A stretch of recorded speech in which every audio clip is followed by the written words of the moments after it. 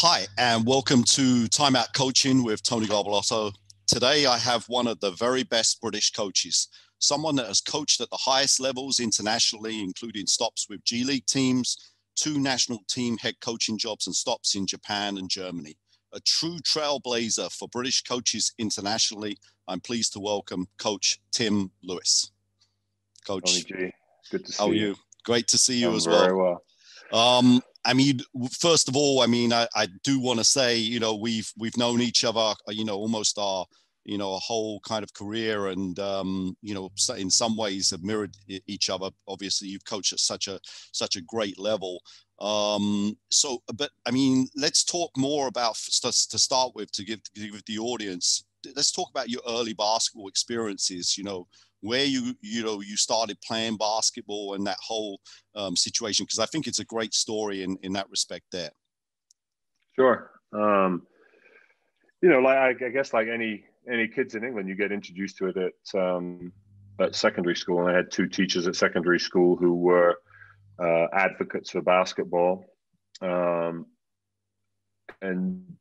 played there. But I guess my formative years with basketball were really through the Folkestone Saints. There was a group of players there that sort of took me under their wing, and I ended up playing men's basketball from a really early age, 13, 14. And that was, that there was also that stuff was also promoted by Martin Clark, and his parents, their parents. And they were a catalyst in that. For me, they initiated then moving on from Folkestone to go and play at Crystal Palace when Mark was there. Mark Dunning was running the junior program, along with Roy, and I had 2 or 3 years there. So you actually played in the junior programs with Roy Packham at Palace. Yeah, so I'm trying to think now. It was the Falcons and the Eagles and whatever else it is they called. And Mark, so I was with Mark. I went up as a sort of gangly 14-year-old, I think, and would join in with sort of both age groups, and it definitely helped accelerate and sort of increase the interest in the game. We'd go up 2 or 3 times a week, and then games. Mum or Dad would drive me up, and that was before the motorway was there. So it was a painstaking journey all the way up to Palace from Folkestone. But I continued to play at Folkestone, and that group of guys, they had some, Mickey Fisher, Mark Harding, and Nimi Sandu, people that were sort of standouts in that Kent area that had played National League basketball. John Lingham. And that really helped because I played adult basketball at a really young age, and sort of just helped accelerate the process for me. And so you were going up on a weekly basis. I think you got involved in national junior programs pretty early as well. Is that right? Yeah. So I played. So I ended up playing for the England under-15 team. Ended up captaining that team. And Stephen Hurd was in that team with me, and I it's hard to remember names because a lot of them never really continued to play. Sure.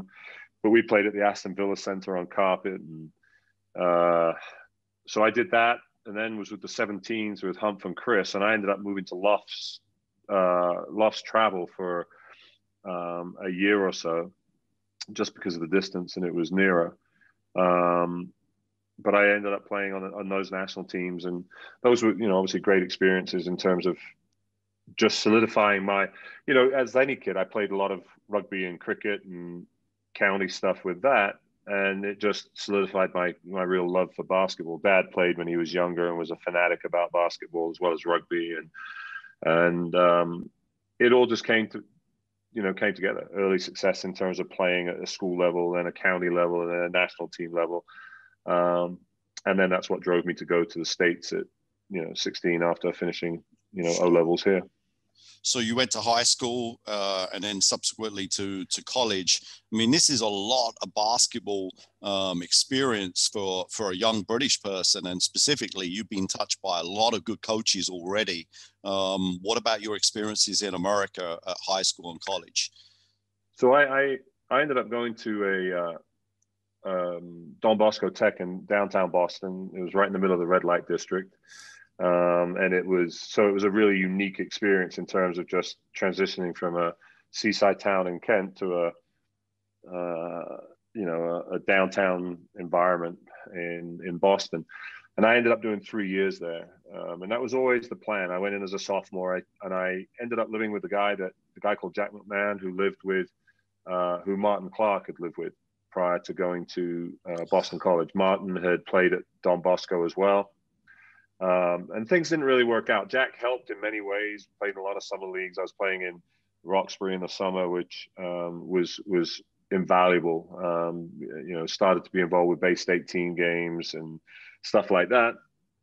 And then that situation just didn't really work. And I came back, and I wasn't going to go back. Didn't enjoy that first year, just the home life side of it, and had started looking at other careers, police or the army, or maybe going back to school. And my high school coach, guy called John Grady, an Irishman from Boston, a family of 4, and just said, "Come live with us." So I ended up going back for my junior and senior year in high school, and had a great, amazing opportunities, that came out of that, and never really understood the system. And I think, now, had I known more, I was already 3,000 miles away from home, and I had some opportunities to go and offers to go to schools on the West Coast. And it just seemed like, it's 6,000 miles away from home. And at that time, we didn't have cell phones. We didn't have computers so it just seemed like a million miles away from your family, and this fairy tale, sort of situation where your parents are going to come watch you play. Well, my parents came and watched me play once, and when I was in college, and to this day I regret maybe not exploring those West Coast opportunities. But I ended up playing at UNH. I had injuries and was back and forth, but enjoyed my career there, and ended up playing for a guy called Jerry Friel for the first 2 years, who was an exceptional human being, had been a tremendous coach, and just had found it really hard in the last number of years before I got there to recruit. And then he was replaced by a guy called Jimmy Boyle, and Jimmy's was one of the lead assistants at Chicago for many years, and we've remained close. And that whole experience, you can always probably say you could do more and do better with it, but it was an awesome experience. And then I came back to the UK, and ended up going back to Palace. Really, was exploring opportunities to go and play in Europe. And of course, at that time, it was more difficult. Sure. The rules were different. And basically, Roy had reached out and said, we're rekindling and restarting the Palace program, and he sold it. And it was, I ended up spending, I think, 6 or 7 years there with him, and then with him around, with Jim Walsh was coaching for the first part, and then Alton obviously took over. So Palace through and through. So is there any time in this period, all through your playing, and you're coming back to the UK, I'm assuming you enrolled to be in teacher training at that moment, or how did that happen to get into teaching? Yep. But the question more is about, with all of this, was there any thoughts about coaching at any time? Did you think that was a route that you wanted to go? Because, obviously you've been involved with quite a lot of coaches up until that moment. Sure.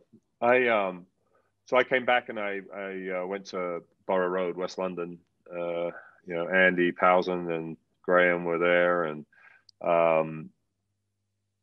the reason for that was, just at the time, it was really semi-professional basketball wherever you'd go, unless you got to Europe and stuff. And I wanted to play. I had the injuries with knees and whatever, but I wanted to come back, and I wanted an opportunity to play more.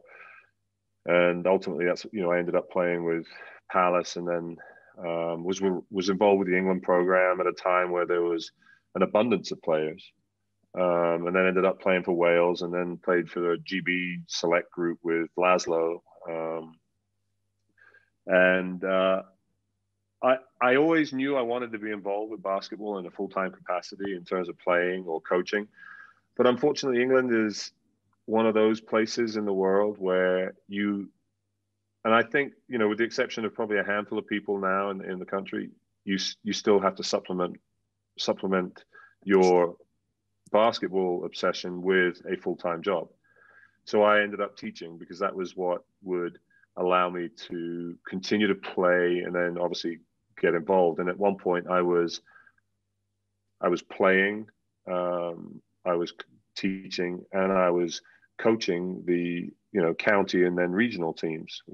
Those regional teams with around the time of when Richard Midgley and people like that were starting to come on the scene. And obviously, Richard was with you and everything at London Towers. So I've always had that desire to coach or teach. And for me, it was just an opportunity to do it. And I don't know now, I have been out of British basketball, the environment there, but I still get the feeling that for the majority of people, there's no way that you can do it as a full-time coach.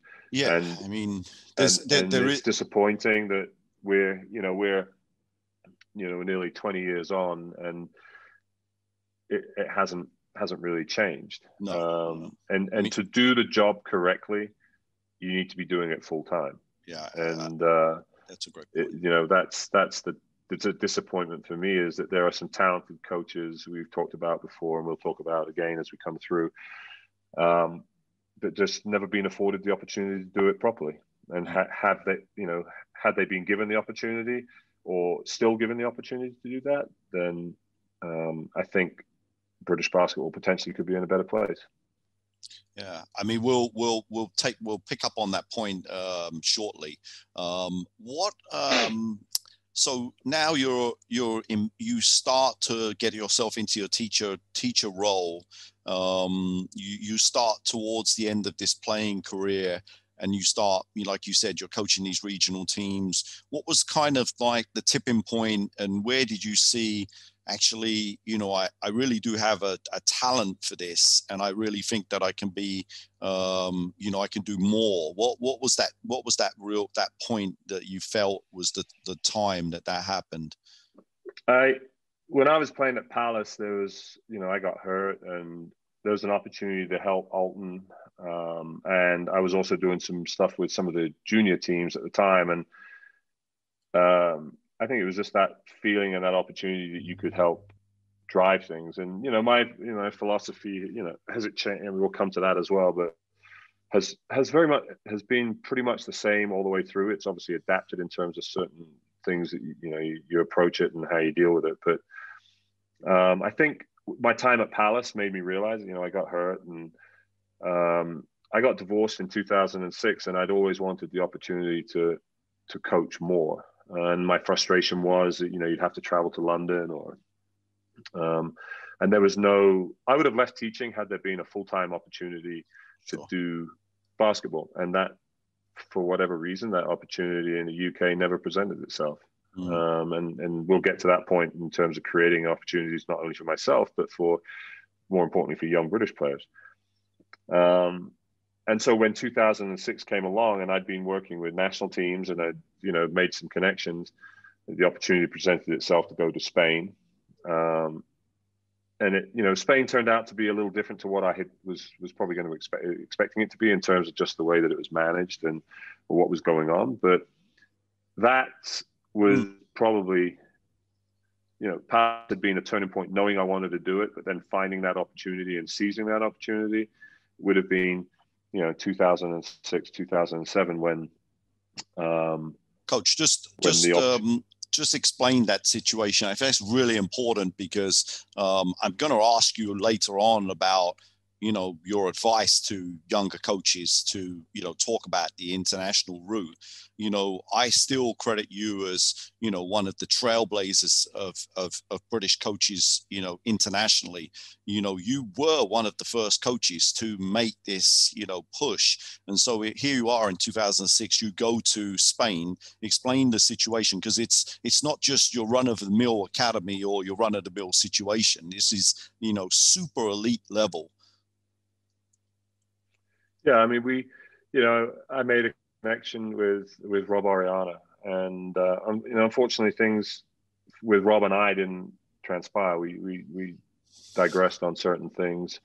And I look back at it now. Rob was definitely a trailblazer in terms of how he approached things and what he thought about. And the experience was a remarkable experience. We had an opportunity to work with some high level players. Obviously, Ryan ended up out in Spain, although not connected to the academy. But Joel had been out there, and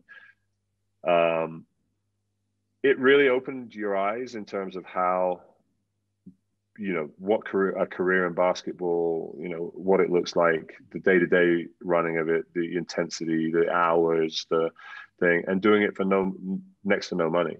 And that for me was the biggest thing. I took an opportunity presented itself, and I took that opportunity, and it wasn't based on money, and it was based on what was presented. As a British coach, that was the opportunity I had been looking for to grow and expand. And I've grown a lot over the last 15 years. I've been around some great people, had some great opportunities, and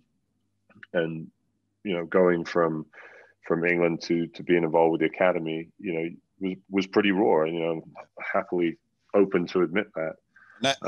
And just to explain, that's CBA, which is, was still one of the biggest talent academies in, certainly in Europe, and has produced multiple international players, EuroLeague players, and NBA players. Absolutely. So, they've done a tremendous job in terms of moving it forward. He's, credit to Rob, and he stuck with it. He had a vision. We both had a vision, and he's pursued it. Some of it wasn't to my liking, and the way that it's done, but he's continued to progress with that, and has created something that many clubs or academies aspire to be. And at this time, had you, because obviously you were part of the England national junior setup, you had been doing a lot of helping with those programs and then getting yourself through those systems. What were you around this time? Were you the under-16 national team coach? What was the situation there? I think it was under-18s at that time. I heard... it might have been 16s. The timeline gets a little blurry with all the stuff that's gone on. But, I had an opportunity to basically initially work with Rick Woolridge, was the first head coach in national teams that I worked with. And then from being with Rick, I went to the under-16s as a head coach. And then I had an opportunity to work with Dave Titmus as an assistant with the 18s. And then had an opportunity to become the head coach of the 18s. And then from there, obviously moved on to being the 20s for a number of years. Let's just hold it there, and let me ask you another question. Up until this kind of 2006, 2007 area, and then we start getting involved, a little bit after that, and your whole career starts taking off in a different sphere. Who were your biggest influences up until that moment? And did you have someone that you felt was a mentor, or, someone that you were, looking towards, like, hey, I'm going to start, taking some of that philosophy on board? Were there a set of coaches that, really influenced you, for the early part of your career? I was lucky enough to be around Humph and Chris Morgan, and, both of them very different characters. Humph was very old school in his approach, but at the same time was sort of advanced in terms of where basketball was. Humph had always wanted to play fast and quick, and with pace, and extend the floor, play with pressure, and those are the things that I'd always loved about basketball in terms of when I started coaching. So Humph and Chris were definitely sort of people that at the very beginning of my career helped in my coaching direction. I mean, Mark Dunning was ultimately helped me, and Roy were responsible for helping me move forward with being in the States and really sort of buying into that. Both of those visited my house in Folkestone and helped with the direction and the introduction to Mark and Chris Clark and things. But the coaching direction would have come early on from Humph. Interesting. And Chris, in terms of that junior level, obviously being around Southeast England and looking at how we, played in the regional stuff. And then there was a void. I got to that point where, the BBL, Chris and obviously Nick were coaching in the BBL at that time, but there wasn't really a lot of people. I think it was more I had opportunities to be around, like I was around Laszlo, and you took some stuff that Laszlo did, and around Dave Titmus, and you'd take some of the stuff that Dave did, and then obviously the way that Rick sort of ran a program in his sort of very sort of reserved nature and manner about things. So there was a collective of people that I guess contributed, but for me, it was a lot of it was I would watch basketball and I determine myself, this is what I like about it. This is what I want to do. And way before as we move forward down the line, I mean, Nick and Chris have been, Chris especially, have been very influential in just adapting my philosophy and the way that I want to play. But, just watching and then sort of implementing and adapting. I've always, as you have, you wanted to play quicker and in a way that we're playing the game now, not drawn out in the half court and, really developing players that know and understand how to play basketball. So I think those people were key. And then, college was difficult because I got hurt and didn't play as much as I'd like to have done. And then ultimately I played with Alton, and Alton was played with him, and then he was obviously coaching it. And, Alton's just perception of the game and vision of the game was eye-opening in terms of just the things that he did. So, he definitely had, again, small pieces of that puzzle get put together by a number of individuals. I wouldn't say there was, one person. I think you take things from a variety of people and you build those or put them together, piece them together to develop your philosophy as you move forward. So I wouldn't say there was one particular person that I would attribute it to. After CBA, what was the next stop? What was the next move? What was the link then to the Pirates? So we came back. I came back to the UK and really wasn't sure what direction I wanted to go in. And I'd always had a frustration that, having worked with so many of the youth through the national teams and regional teams, that oftentimes there would be players that potentially had the ability to play at high levels, but were never afforded the opportunity to play in the UK. The BBL would have a handful of people, but we always seemed to just missing out the loop. That there was a section, there was a part of that progression for British basketball for younger players that was just missing. And it was at the same time that the ACE program sort of started to kick off. And I came back from Spain, and having seen what was going on there, and there were a number of British children players that had come over. Why was it we couldn't provide the opportunity to do the same for them in the UK? And obviously ACE came in, and that created an opportunity to create an academic environment and an academy. And then we created the BBL, and for whatever reason we got a lot of stick about creating that program. The intent was never early on. I mean, to win the BBL, the intent was always, as stated, to give British players that clearly had an opportunity to play at a higher level the opportunity to play. And we made the decision not to hire Americans. We had a couple of Aussies that were British passport holders, and again, would benefit from being in a system.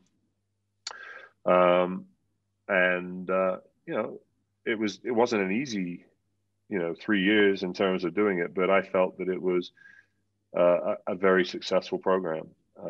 And had we been able to continue the progression, we had an opportunity. We had something on the table to try and move everything to London, very similar to what has happened since we've left. I think that we potentially could have had something that would have grown and created. And as with everything in the UK, I mean, I invested my own money in it. Sure. We had some great sponsors that were with us, and then when we were rejected out of the London scenario, those people decided that there was, I think, like a lot of times, they just didn't see the value in being involved in British basketball at that time in terms of the progression of it. Again, your modesty is obviously, coming through. Let's explain. You set up the Essex Pirates. I mean, for sure, 4 of those players, went on to, really, well, incredible careers in some ways. So please explain, the 4 that were, of that first cohort. Yeah, I mean, I'd been involved with the under-20s and could see that there were some talented children, talented players that we could either send them to the US, really into an unknown, not knowing what would happen. Would they develop? Would they play? Or we could put them in an environment. And believe me, I mean, I'm the first one to say that was it perfect in terms of what we had with everything at the Pirates? No, it wasn't. But it was a process in terms of moving that forward. But most notably, we had Miles Hessen, Jamel Anderson, Zach Gachette, and Colin Singh were the 4 mainstays. We had a number of younger players who were within the academy, and the plan, had we moved forward, was the next year they would then be involved coming out of high school here, high school or college. So the intention was for those guys just to play, to give them to highlight, and ultimately for them, if it was for a club that, whether it be Leicester or whether it was Everton or where they can move on to a better environment where they can get paid, where they can actually fulfill, the opportunity that presents itself, or live up to the sort of standing that they clearly had the ability to do. And that was it. First and foremost was to give these players an opportunity to play and to show the rest of the country that we have players here that are more than capable, but you have to invest in them, and you have to believe in them, and you have to take time to develop them. And I have to say that these minus, there are very, very few players that have been produced and are playing in the BBL at this moment, or in Europe, or even at a higher level, that have been homegrown. And you, for sure, have taken a number of them. The only other player that comes to mind directly, who's really, has been a top player, is Darius Defoe. Really and truthfully, everyone else has had an American experience. And here you have these players, especially obviously Miles Hessen, which was an incredible spot and that development. I mean, you must have enjoyed that experience of working on the floor every single day. That must have been the thing that was, the best situation for you. Absolutely. I mean, we had a great group of young men involved with the program, and it was highly rewarding to see their improvement and their the growth in their confidence. We as an organization, we can't Jamel came out of Dougie, initially. Jamel was around Dougie, and so Dougie has to take considerable credit for Jamel's formative, years. Miles was in Birmingham, Sure. and he was around programs in Birmingham. And I think Colin was in Liverpool, and with Mr. Mooney, with Henry. With Henry, and Zach was at East London, and credit needs to be given to the people that brought them into the game and just gave them the opportunity to start. And we all we did was we saw the opportunity to provide them for them a window to really showcase themselves and prove that we are capable of producing young, talented British players.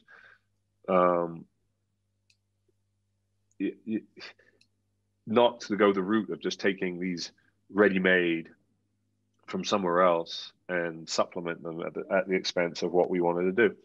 So I felt that we basically were a continuation of what those coaches from those areas had done with those players, and they couldn't find or they couldn't provide that opportunity. And I think that's what we tried to do. And we, results were not what was driving us. Absolutely. It was clear. It was, and if we had gone another 5 years and we only ever won 5 games, but we had players that had been given the opportunity to be exposed. Jamel's had an opportunity to go and play in Australia. He's been in Spain. He's been, Miles is doing incredibly well in France. To me, it's a success. So. Yeah, absolutely.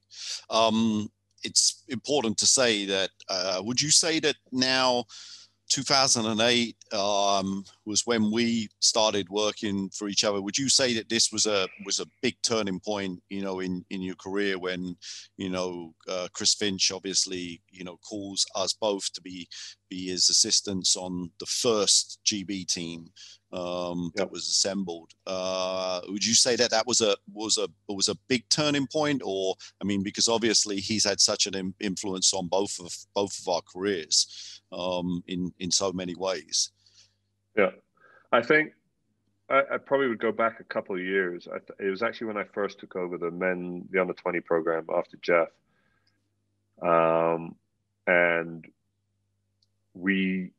I think that's when, for me, things really started to take a shape in terms of, I had an opportunity to go to Commonwealth Games in 2006, 2007 in Melbourne.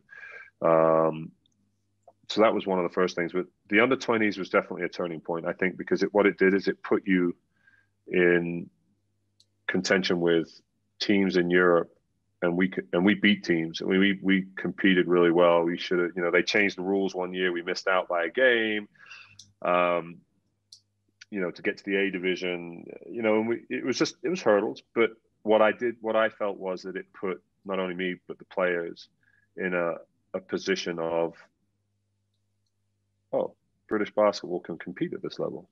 And, he could coach at this level, or he can, and that, I think, definitely helped me moving forward in terms of just the performances we had in Europe in terms of playing, beating certain teams, and then ultimately being involved with the GB program, being invited in, when you were with Chris, to be part of that, was obviously an eye-opener to work at that level. It's obviously strengthened your resume in terms of when other teams now started to look at you. And obviously, through that period, the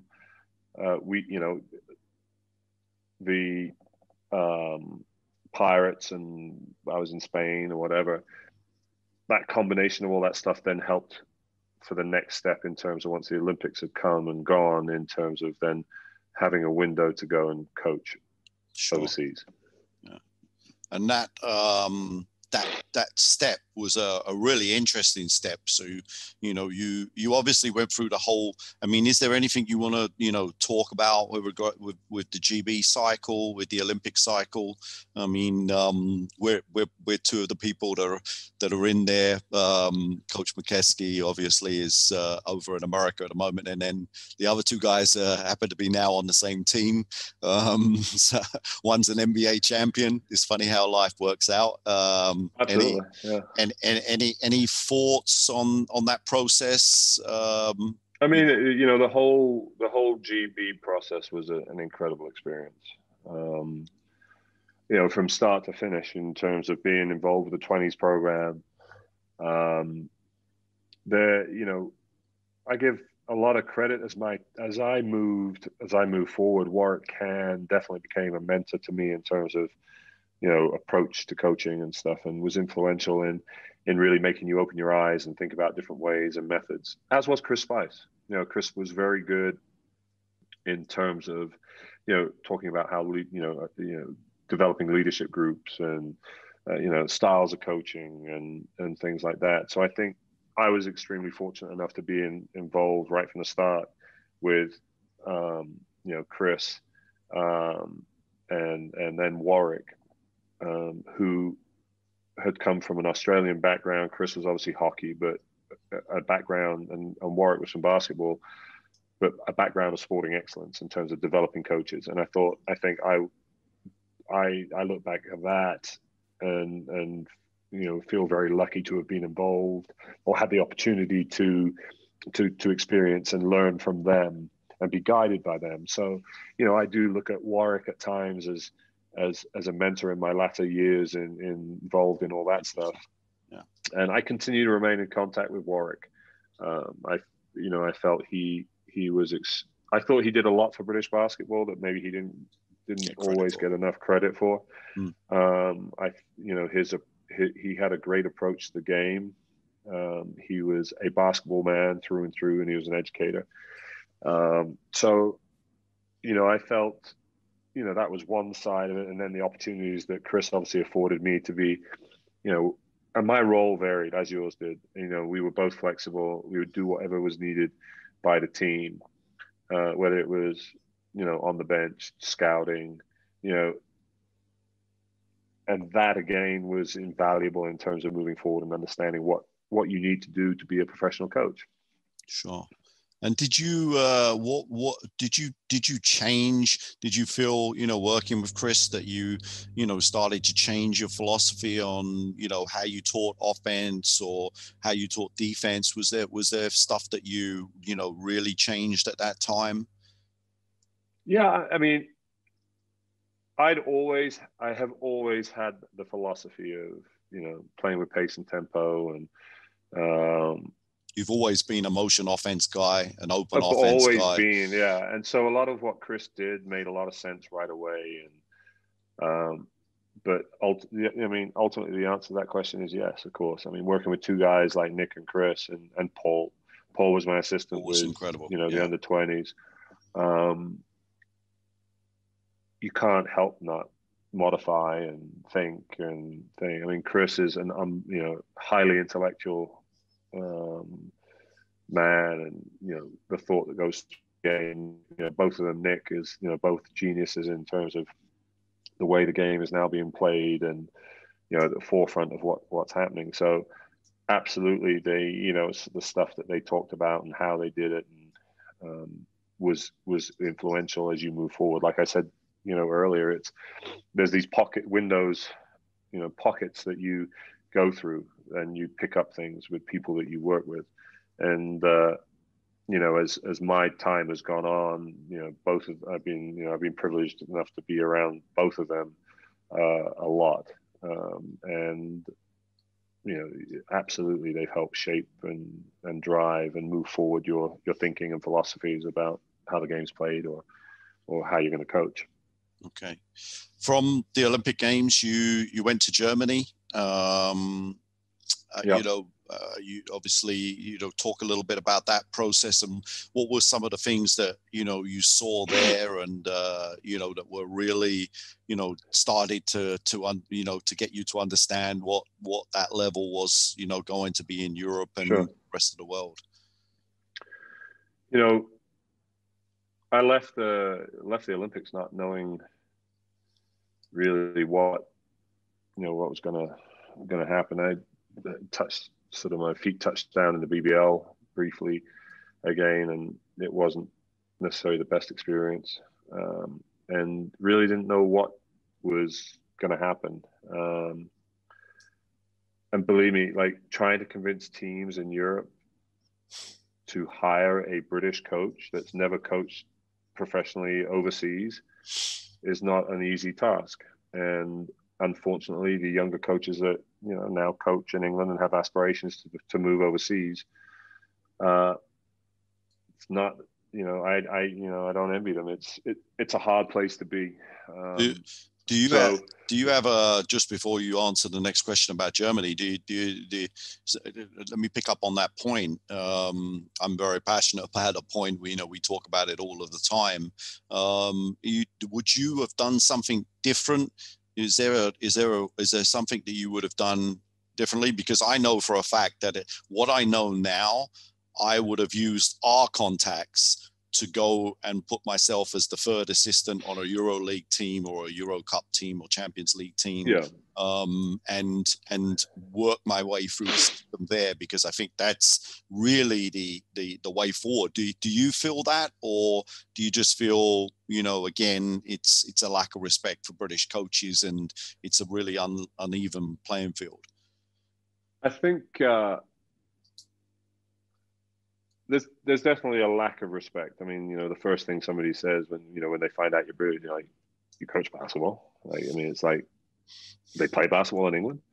I mean, that's the first question that statement people make. There's no doubt that in any professional sport, it's about networking in terms of knowing people that can open opportunities and doors, but you have to back yourself. And you can't just take on jobs because somebody gives you an opportunity. You have to prove that you're good enough to do that. And you have to be prepared to work, and you have to be prepared to do it for very little money. And you have to be prepared to do that for 5 to 10 years. I had started that process. Like I had, obviously, the thing in Spain and then coming back here, but there was an opportunity possibly to go out to Rio Grande with Chris and work there, just visas and stuff. It was, everything. And then this opportunity came up in Germany, and obviously Torsten was an assistant for Chris. Torsten then coached in Edinburgh. And I simply sent Torsten an email and said, this is where I'm at. This is what I'm doing. I would like to coach overseas, and I will come and do it for nothing. I just want the opportunity. And we talked back and forth, and then an opportunity arose in Germany to go and coach what was their Pro B team, Regional Liga, and then also work with the Bundesliga team. And I didn't even see the contract. I said yes. It was because it was an opportunity to finally get your foot in the door and do something. And I've always believed that if you give me the opportunity, I'm going to back myself, and you're going to like what you get. You got to convince people to do that. So that's what I did, and I basically ended up going out there. They were a phenomenal club to work for. Ratio Farm Ulm, unbelievable management group. Obviously Torsten basically just opened the door and said, you do what you need to do. And we would, Torsten and I would meet, we'd talk about philosophy. I'd help with, and I had an opportunity around their practices and player development, and then running all the junior stuff. And there's a number of those junior players now that have moved on and are playing either at Ratio Farm or are playing at a higher level. Yeah. Daniel Tice was on my Pro B team. Unbelievable. And he then moved on, and I don't take the credit for development of Daniel Tice. He was there for whatever, but that's the level of players. Like I don't take the credit for Paul Zipser as well. Exactly. So it just but that explained the level and the organization that Germany had in terms of their development for basketball in the country. And you know, did you feel that that was the first time that you were immersed in this, you know, higher? I mean, you obviously you're with Chris and Nick and the GB team and us. You know, we were all together in the summers. But was that the first time you felt, you know, hey, this is really high level, and I'm being Absolutely. challenged to get better. I'm not just going through the paces. You know, like I can. No, it was the first time to be thrown into a full-on, full-time professional environment. I'd always felt that I had a professional approach to whatever we did anyway, whether it was regional teams, whether it was national teams, whether it was. So it wasn't something I got there and thought, holy cow, like this is, like I felt that I belonged there. I didn't feel out of depth. I think that obviously being around, you know, you guys in the summer and having had an opportunity to do stuff through Essex and then national teams, you know, it allowed you to develop a philosophy in the way that you want to do things. And like I said to you before, Warwick and those guys had helped, you know, guide you. But in terms of like financial support, facilities, you know, transportation, like it was like nothing else. You know, it doesn't even come. There's no comparison to what we have in the UK. And the way that they managed the players, you know, the way that they were buying players and selling players to bring them into programs from wherever that may be. So it was the first, you know, definitely the first experience of a fully professional situation. You know, and I mean, you look at Ratsi Farm now. I mean, they're building an orange campus. They've got brand new arena. I mean, just a phenomenal organization. From Germany, which is one of the most professional leagues in Europe, you then go even to a potentially even more professionalism, you know, and you go to Japan. Talk quickly about that experience, going to Tokyo and coaching in the B League there. So the opportunity came out of the blue. I mean, I'd done like I say, you know, I think you've always got to be prepared to back yourself, and I backed myself in Germany, and we did, and which I think we did a really good job in terms of developing the players. We won. Nobody expected us to win. We were playing in the Pro B against, you know, seasoned professionals that had dropped down with young kids, and we were winning. And we got to the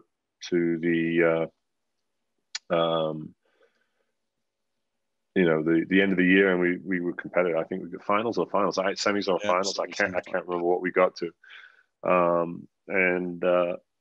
You know, Miles had joined us. He was sort of at a point in his career where he didn't know, there was no direction. No. And trying to convince Thomas Stoll and these guys that there's a kid in England that's 6'5" that could come and play here and could potentially could practice with the BBL. I mean, it probably went 2 or 3 weeks and they wouldn't know. No. So we brought Miles in and they saw him one practice and they were like, we're signing them. So that whole year in terms of the development of players and the progression, there's a guy, John Patrick, who runs Ludwigsburg, who you all know. I got a phone call from John Patrick, who I'd known from working Nike camps, you know, years gone back, was coaching at Ludwigsburg, and he reached out and he said, listen, I got a job in Japan. He said, I think you'd be a great fit, having watched what you've done this year with the players. Would you be interested? I didn't even ask what the money was. I'm telling you, to this day, I can't even tell you what was in the contract. Like it was, I just immediately said yes, because it was an opportunity for me now again to grow, and I didn't care about what the money was. All I wanted was an opportunity to step up the next rung of the coaching opportunities.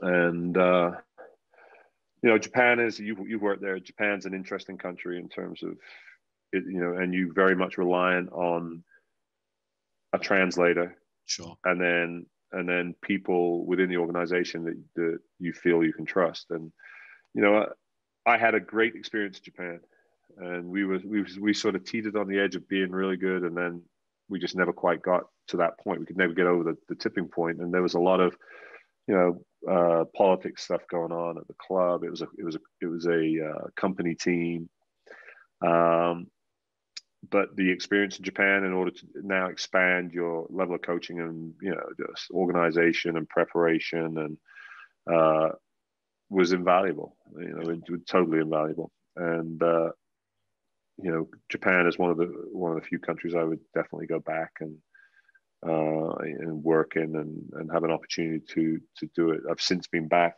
as a consultant to work with one of the top women's teams. Sure. But again, you know, you got to back yourself and take those opportunities that present it. And that was more because, you know, you're getting a lot of repetitions on the floor. You're getting repetitions in the games. Are you starting to change, you know, some of your coaching habits, you know, philosophy at that time?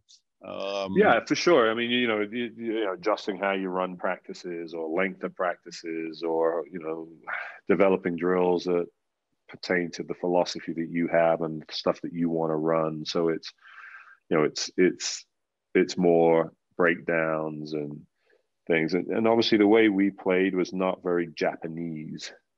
Yeah, and you've been there, and you know, you understand what that means. And, you know, the Japanese players want to be told what to do each section of your possession, and suddenly for them to be given some freedom and to run open, and, you know, we're running early stuff and only running you know, dead ball situations, or when we really need to, sets and stuff, was a real shift in culture for them. And it's been really interesting because, of course, Lamas has come in with the men's national team, and he's starting to do more and more of that. And as you watch Japanese, especially the top leagues in Japan, you see now there's a lot more freedom in the game. Players are starting to read and react and stuff. So I thought we were actually probably a little ahead of, Sure. I say a little ahead of our time, but had it been a year or two later, and they, you know, there was this sort of, they accepted that the game was moving forward, then we may have been in a better position. But I also think that now, from me being there, I mean, it's culturally and also understanding the tempo and of that league, because it's really hard to, you know, anyone, you know, I went there believing that I coached in the BBL, I know how to coach back to backs, but when you have to go Saturday and Sunday, and then a Wednesday thrown in between, and then a Saturday and Sunday, that's a completely different rhythm, and you have to develop a whole different strategy to, you know, how you prepare your team throughout the week, and the rest aspects, and those others. So I mean, I think there's no question that being around the BBL prepares you for many of the challenges that you may face elsewhere, because you know, you do face challenges in the BBL with money and transportation, accommodation, and players and salaries, and et cetera, et cetera. I think that, you know, the level of the Japanese league is considerably higher in terms of all of that stuff. And I would say, going back, and I think, you know, Chris, yourself, Nick would all put their hands up and agree that, having been around the BBL environment, one of the biggest benefits is that it, having to deal with the day-to-day things that you would have to deal with in the BBL, and you know this because you were in it long term, puts you in a position where, when I can't, you know, we're going to travel by, you know, sleeper train instead of a flight, like, dude, you have no idea. I used to travel by minibuses up and down the motorway to Newcastle. Like, no. I thought when you rang me one day, and when we were talking, and you said, you know, we're staying in the hotel before our home game, and I said, no, what, you're away, and you said, no, we're at home, and I was like, what's this guy talking about? And now, you know, obviously I understand. You know, money is no object, and you know, the players arrive in peak scenario. I mean, we would travel less than an hour to Tokyo, and go the day before the game and stay in a hotel. It's, you know, it's crazy. So I think for the likes, you know, for, like I say, for, you know, Chris, Nick, you, me, people that have coached and then moved on to environments in Europe where people look at it and think, we're really sorry we can't do this, but, you know, the BBL prepares you for that. I mean, there is no challenge too great when you move forward in coaching, because of the, you know, the restrictions you face. And that, you know, that's just, unfortunately, that's part of the league. It doesn't have the money that you have elsewhere and the budgets. And, you know, so I think that's also something that helps when you go and coach at these environments overseas, and you know, you get Serbian coaches that are jumping up and down on the sideline because they don't have something or whatever. And your approach is, hey, no problem. I'll deal with having 4 guys tonight for practice, or, you know, 7 guys for practice, because it's become part of what you've done for 15 years. You were coached in the BBL and you've experienced it all. Yeah. So I think that makes you harder, and just more resilient to taking these jobs. So from Japan, you go to what was the D League, and it's now the G League. Yeah. Incredible. I think just one point I want to make to the audience first.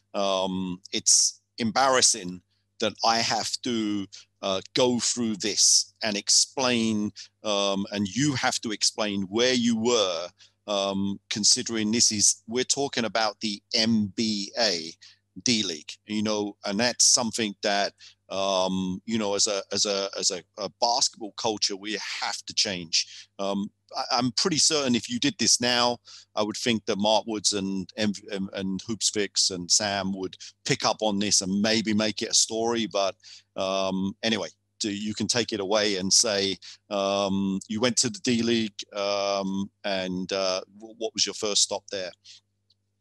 So I was basically hired by Phoenix to be part of the G League team in Bakersfield, which is now defunct. It got moved to Northern Arizona. Northern Arizona sold it to Detroit and, you know, whatever. So an unbelievable experience for, you know, the year, working with you know, high level players that were sent down, high level players that were in the program trying to get back. You know, we won the showcase that year in Santa Cruz. I think we were first at the break. We're highly competitive all year. Fell apart a little bit in the playoffs, but and again, another level. You know, like, even though it was a G League, I mean, there was, you know, no expense spared in terms of travel, accommodation. You know, when you would do it at a lower level, you know, it's not, you know, you're not staying at 5-star hotels, but everything was done super professionally, and you're dealing with high level players. You're learning to deal, you know, one-on-one and have relationships with those players, and you're exposed to high level coaching day in, day out. Not only within practice, but in the games that you play, not only with your head coach, but with head coaches from other teams in that league. And then from there, I moved to Toronto the following year to the 905, and you know, worked with a guy, Jesse Murmus, who's now lead assistant at the Sacramento Kings, and would have an opportunity to work with players, go in and do individual workouts. So I would, Andy Greer, who has been a long time Van Gundy guy, was in Toronto, ran the defense, and would work out Bismack, Mutombo, and a couple of other guys. And I would go in and work with them in the mornings, and then go back to practice. And then, you know, we'd have games, and obviously, you know, have see players from that environment now working and playing overseas in terms of the work that you did with them. So, you know, you're exposed and you're part of an NBA organization, and being in the same city in Toronto, you were regarded as, I mean, you were hired by both teams. You're hired by the Phoenix Suns and you're hired by the Toronto Raptors.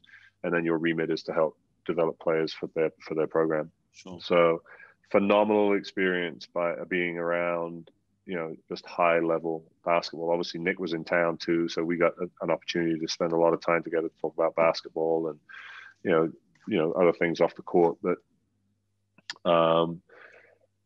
you know, it's it's not an easy environment to get into. And again, it's for the likes of you and I, it's not good enough just to be somebody's guy. You have to prove that you're capable of being in that environment. And, you asked earlier, and I think, the accumulation of my experiences that I had, the route that I had taking jobs for next to no money, opportunity over money, has driven, my progression all the way through, is what ultimately created the opportunity here. Because had I not done that other stuff, I would never have been in a position to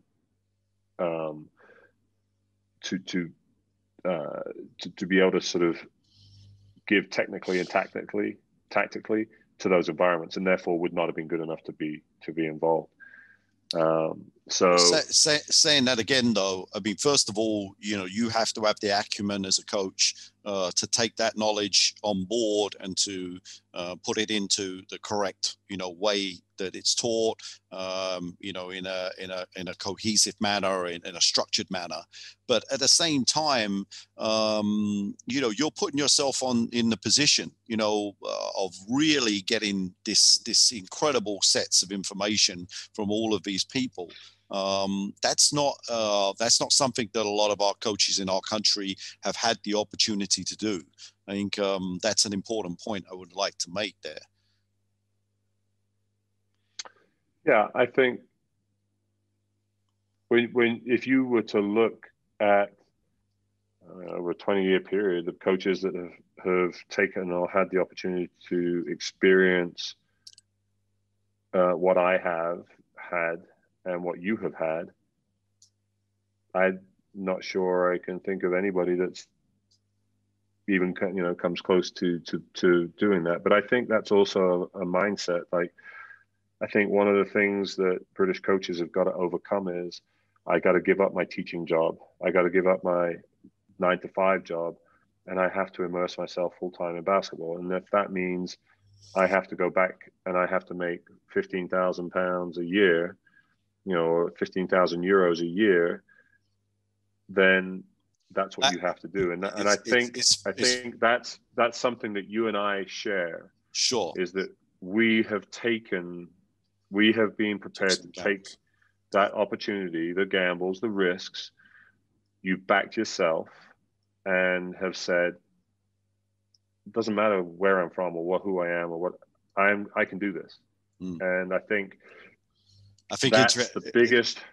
I just wanted to say, actually now, and I want to make this point, very clearly to the coaches that are listening. We have a lot of coaches now that actually are residing in basketball in such a full-time type way. And we're talking mainly about the academy coaches. We're not talking about EBL 1 or BBL coaches, but mainly the academy coaches. And unfortunately, they do have a really tough decision to make. They are in full time. It's a nice, comfortable position, likely not to be fired, likely not to lose their job, or they've got to make the decision to, like you said, to do what you did, and to a lesser extent what I did, which is to go, and challenge yourself in an international environment where the competition is, considerably higher, and we've both used the analogy that you can either be the big fish in the small pond, or you're going to be the small fish in the big pond. And there's no doubt that when you're out there, you went to, you're coaching in the G League, which is, the highest level in the world, minus the NBA. It is the NBA. And we both coached in the rest of the international world. And we know it's a massive pond, and we're up against Serbians and Greeks and Italians and Spanish coaches. And these guys have the same knowledge base as us, and they even have this, more experience, more repetition. So it is tough, and you've got to believe in yourself. Let's move on. I mean, absolutely. Yeah, let's move on to, the next two national team jobs. Firstly, you moved to Southeast Asia and Thailand. And then subsequently from the Thailand job, you get the head coach of Qatar, which, in the Middle East. Talk to me about those two experiences. I mean, Qatar, the Thailand job sort of just came out of the blue, really. And it was only going to be a summer opportunity to get them to qualify for the Asian Games. And that was the mindset I went there with. My intention was to go back to Toronto. Jerry Stackhouse was going to be the coach. And I got to Thailand. I was there for a short period of time. We basically finished silver in the Stankovic Cup, coming very close to beating the Philippines, which has never been done. And we immediately, the organization, wanted to, make something more full time. And the more we listened and the more that I was able to input in terms of what I wanted for the first time, really, in terms of, dictating, this is how, what I want, this is where we're going to go. And I think we can make a difference. And the package just became extremely attractive for the first time, outside of Japan, but in terms of financially. And this is 10 years into, 10 years into making a decision to go to be a professional coach. And this is what I said to you earlier. It's a 10-year process. It's not and I think this is something else that coaches have got to understand is you may be successful in an academy in England. You may be successful at EBL1. But believe me, the challenges when you leave the UK are vastly different to the challenges that you face, where you are.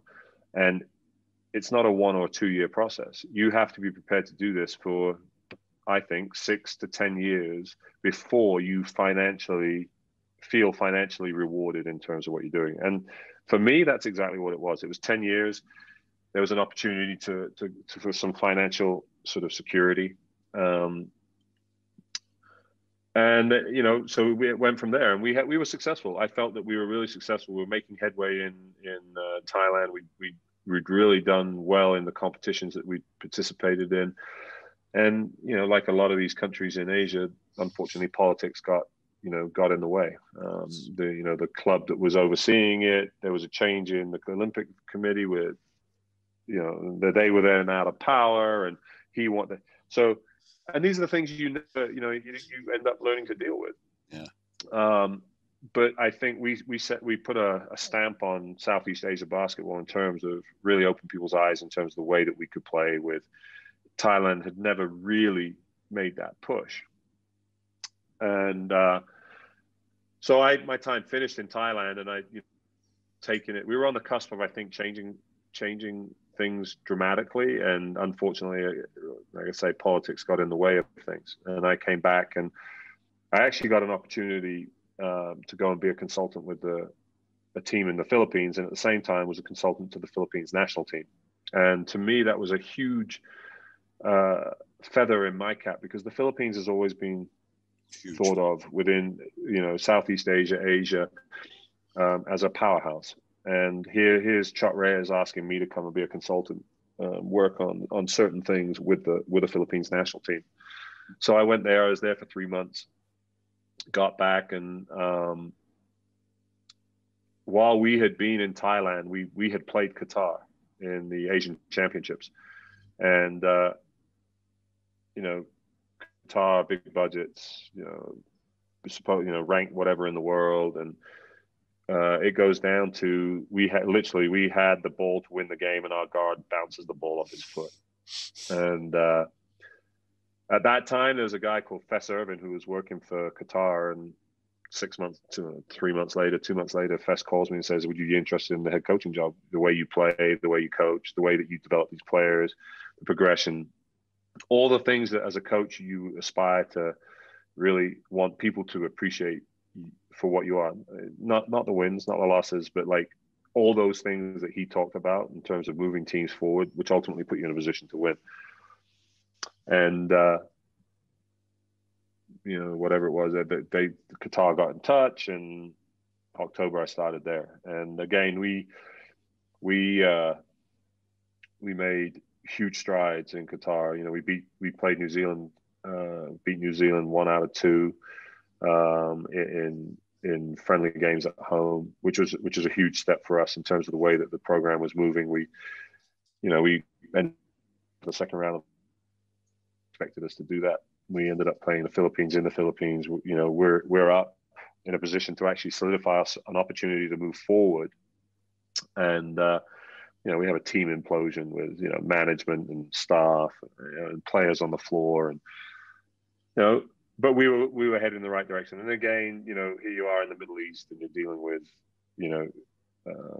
you want to do things in a professional manner, in the right way, and you've got your management, which are local, people that have potentially played but little knowledge, and they want you to do it in a way that's comfortable and easy, and they can enjoy life and go out and do things. And came to the end of my first year, and there was no changes on what we wanted to do. There was no willingness on their part to adapt and see the program getting better. And everybody, there was a lot of conversation that was going throughout that Southeast or the Middle East and Asia about how things had moved forward, and then suddenly bang, the same thing politically. It just and that's life. And I think that's the other thing that, like, I'm a fairly laid back, easygoing kind of guy, and I don't know that helps with you're going to get hired and you're going to get fired at some point. There's very few coaches that get hired one time and they stay in that job for 50 years. Yeah. So that's part and parcel of coaching professional sport. Doesn't matter look at soccer, look at anything. And so I've never felt despondent by that. If anything, it's always encouraged me to seek out better opportunities and look at what else is available. This incredible 10-year period of your life, encompassing highest levels of Europe, highest levels of Asia, highest levels of Middle East, highest levels of world basketball, NBA, G League. What are your kind of thoughts now, like you've seen it all with regards to, being a British coach in that environment? Do you feel like you have to be absolutely, on your game, or did you ever feel, almost disrespected at times? What were your thought processes towards that? I mean, I've never felt disrespected because I really don't care what other people think. I back myself. At the end of the day, I don't what other people think of me, or what they think of your progression, or what they think of your career path, or how you got there, or what you did. I know that I've invested a large proportion of my life to doing what I do, and in order to be the best that I can be. And so I've never worried about that stuff. Like I say, you back yourself. I back myself to be successful and to be able to continue to improve. I think you have to be on point. You have to know what you're talking. You have to invest in your game. You have to get out of a bubble that you're comfortable in and stretch yourself. You have to be prepared to make mistakes, and you have to be prepared to be fired. And I think there's a lot of people that fear that, all of those points. And I think if you fear that, then coaching is not the life for you. And just on that, that's a great point, Coach. And that's something that I've not heard too many of our British coaches obviously talk about. Do you think that if you were, say, brought up in Greece or Spain or Italy, or even to a lesser extent in the USA, you would have that, if you were in the system as a coach, you would have that understanding, that kind of resiliency to that situation? You would be ready for it? Or do you think that that's something? I think there's two things. I think coach development in countries like that is superior. I think they produce more coaches. There are more opportunities for Italians or Greeks to coach professionally. I also think that they are an environment where they see and understand that they see coaches hired and they see them fired and they see the hour. So they have a model that they, that their expectations are not met, but they understand the expectations early on. I think the UK and the BBL is very different. I think there are long-term coaches. Over the years, people have been in the league. They may lose, they may win. They stay in that environment, and there's not necessarily a progression. So I don't feel like at times there is pressure. None. Like in the UK for some of those coaches. And don't get me wrong, there are some coaches. We talk about it all the time. There are a handful of coaches there that invest and have grown, and you've seen the growth. But I think part of the BBL is that there's complacency. We're prepared to stay with the same. There's no real coach development going to the detail that we see overseas that puts pressure on those coaches. There's no expectation whether they win or lose. That there's no fear of being fired. No, absolutely. And so I think that's just it's a very different model. And does that sometimes hold the BBL back? Yeah, I think it probably does. I think that the BBL or British basketball within that context has allowed us to settle for mediocrity. May not be the right word, but complacency. And we don't challenge and we don't push, and we see the same year in, year out. So interesting. And I think, going back to that, what you said, I think if you grew up in those countries, in Spain and Italy, and you always have in the back of your mind, I lose 3 games in a row, I'm going to get fired. Absolutely. And so therefore you invest. Yeah. You don't become complacent. You invest in your game. You're continually trying to improve, and you have aspirations of moving from, D, C, B, A, whatever it is, the levels of the league that you have. And sometimes I just think that we don't create that the same situation within the UK. Interesting. We need to move on just a little bit now. So your thoughts on the British coaching fraternity. I know that you've got some thoughts on this, and obviously I've tried to be, articulate and eloquent in how I say that people have not really followed and understood your story, and I find it quite embarrassing. So again, did you ever, you were ingrained in the British coaching fraternity when you were here, especially in that young period of your life, the coaching fraternity, the national junior period. But now, what are your thoughts on it? I have always been passionate about British basketball, and still am. And regardless of whether people, like I said to you before, that doesn't, people not paying attention, not knowing, whatever, that's irrelevant to me.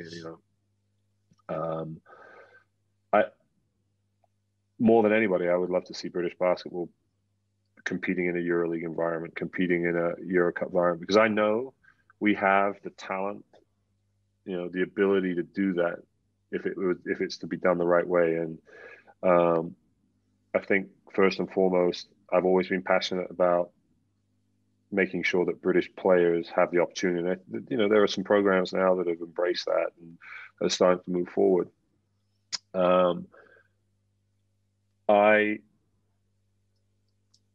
The biggest frustration for me at all is that there's a lot of younger coaches that are out there that would benefit from your experiences and benefit from my experiences. But I don't think I've spoken to anybody. I've had a couple of coaches reach out, but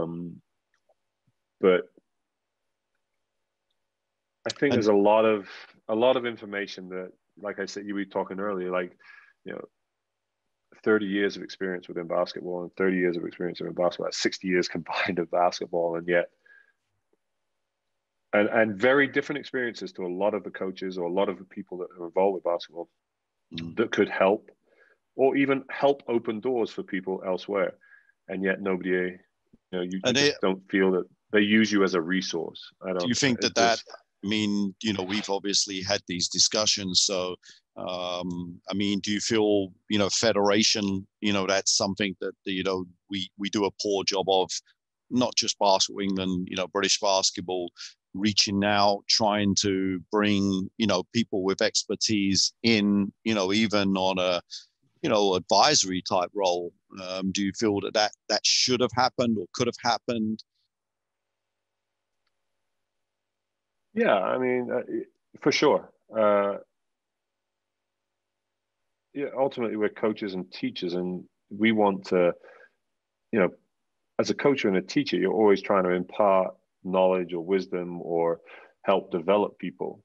And I think you have, you have available resources to you, and that's not just you and I. I mean, it's a multitude of coaches that are around, even coaches that may operate now in the BBL. Why has Rob been so successful? Mm. What is it that Rob Paternostre has done, to undoubtedly be one of the most successful coaches around in the modern game, in the modern time. And I don't know. I'm out of the loop completely with English basketball and British basketball, and that may well be part of my doing, in terms of you become focused on what you do in terms of your career, and I haven't been back to the UK as regularly as you have.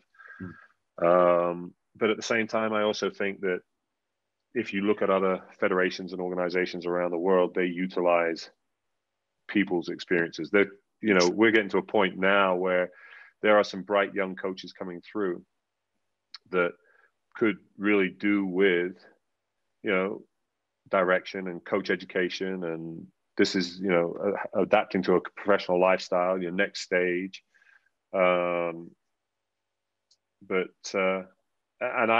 That may be in place, but I don't know. It's not something that I've involved in. I've always been happy to volunteer time and talk to people or do whatever. But there's a change of management within both those organizations, GB Basketball and with England Basketball, and sometimes stuff just gets missed out or pushed under a carpet and forgotten about because it's just there's so many other things going on.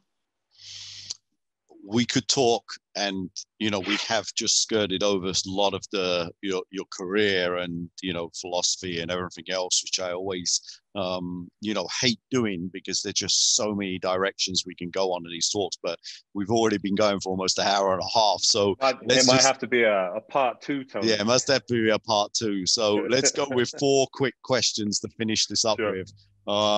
Favorite drill. Favorite basketball drill, or I mean, there's so many now. I mean, it's more over time. One of the things you talked about was development. Like, everything I do now is as a young coach, you kind of see things and put it in, and it's never connected to what you're doing. And a lot of breakdown stuff. You've streamlined in terms of what we do, so everything's game related.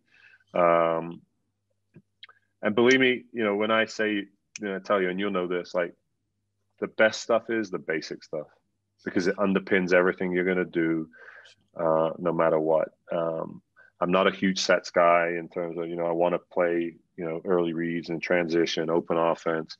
So we, tend to spend a lot of time on that, really being solid defensively, working on defensive transition, eliminating easy baskets for the opposition, forcing them to take analytically, bad shots.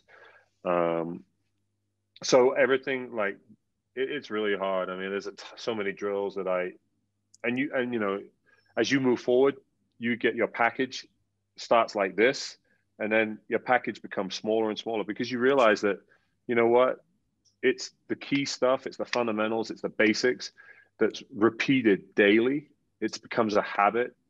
Aristotle has a great, you are what you do repeatedly. You are repeatedly what you do. Do what you are repeatedly. And it's awesome. When we were doing national teams, John Clark, who was with me, was the one that found that. And we had it on everything that we gave players.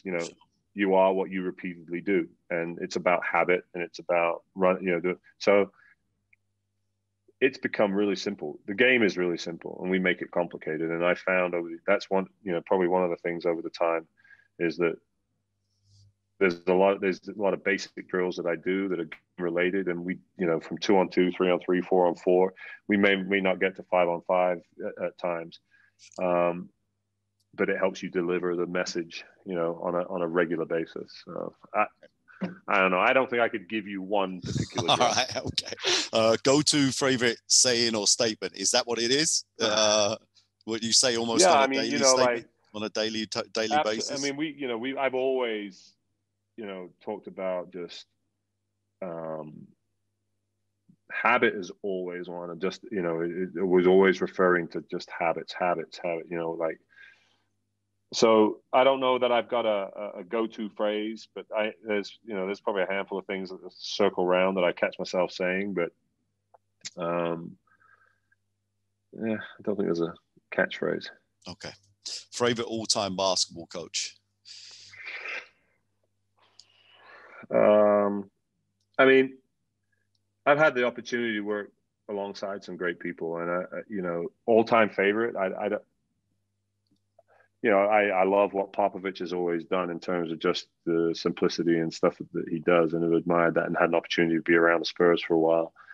But I'm telling you now, like, the two guys that have been in both of our lives, Nick Nurse and Chris Finch, are probably two of the best coaches I've ever seen in terms of the way that they are able to master the game. And, Chris should be there, Nick is there. And that's been a thing. So I think, for me, those two guys have, they're just phenomenal people, phenomenal coaches.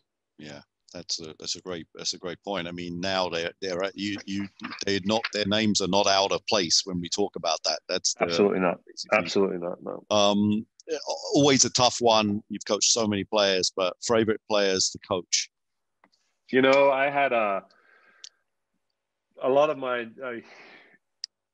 the young guys that I've coached have been some of the best, like Jamel, Colin, Miles, Zach, along with people that went, had the opportunity to work with that, Coach Andrew Sullivan, Dan Clark, Richard Midgley, like a lot of the younger kids that I've been around. And then, obviously having an opportunity to be around Lawal in terms of his professionalism. There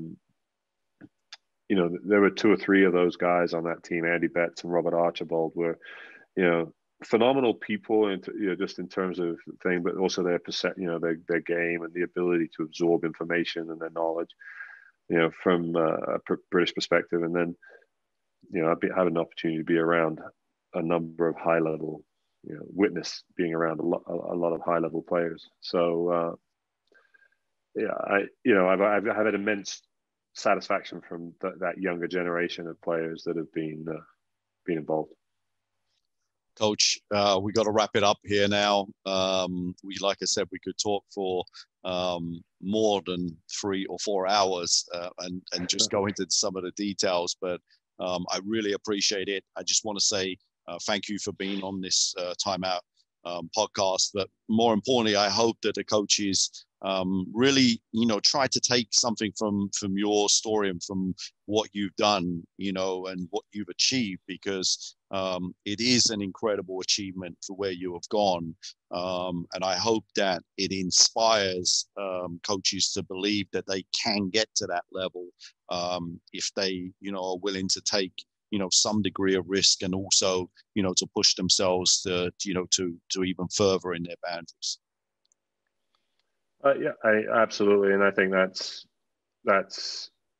part of us moving on and passing on, and, expectations of older coaches in order to help these young. We're not going to be able to do it, for the rest of our lives. And there's going to be another generation behind the next generation and behind the next generation. And ultimately you have to share, and you have to be prepared to help and promote, especially when it's such a closed-knit community that we have within British basketball, with all the challenges and the hurdles that we have to face. Great. Thank you, Coach. Really appreciate it. Tony, I appreciate it. Thank you very much.